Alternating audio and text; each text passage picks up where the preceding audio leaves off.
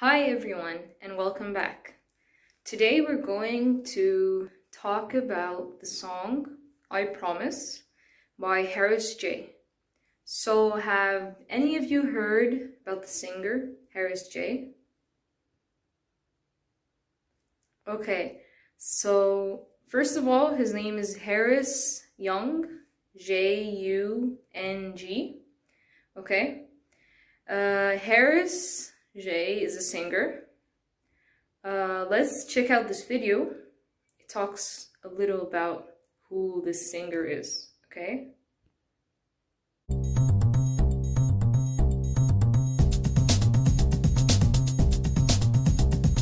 I think it's butterfly chicken from... So do you think Harris J is an interesting person? If you met him in real life, would you want to be friends with him?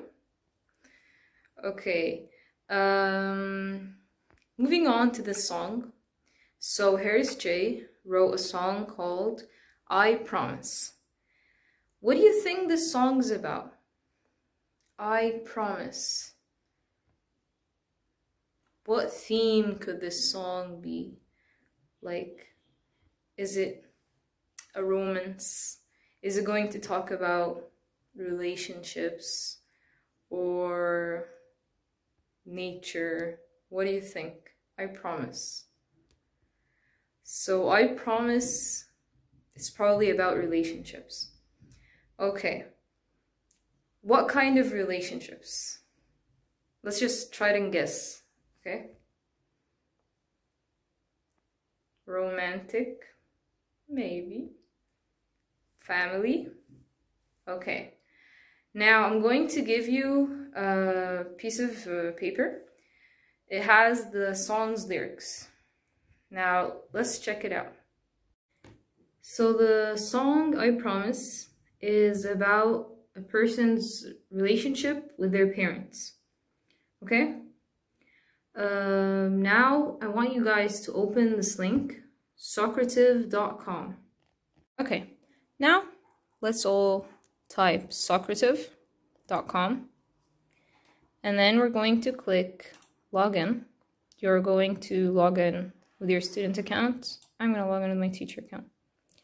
Okay, now you're going to find a question. Would you be a better or a worse person without your family? Okay, show names, hide names. So your names are going to be hidden. There's no need to worry. I want you to really answer and don't get nervous. Don't be afraid. No one's going to judge you. Try to remember old memories, your childhood. Would you be a better or a worse person without your family? I mean, all of us, like our family, contributes to a lot of good and bad stuff in our life. So which one is more? Which one would be better? To hold on to both the good and bad, or to just lose them altogether? So I want you to think about it and dig deep. Would it be better or worse if you had no family? If you lived without your family, would you be better off? Like, would you achieve more? Would your nerves be calmer?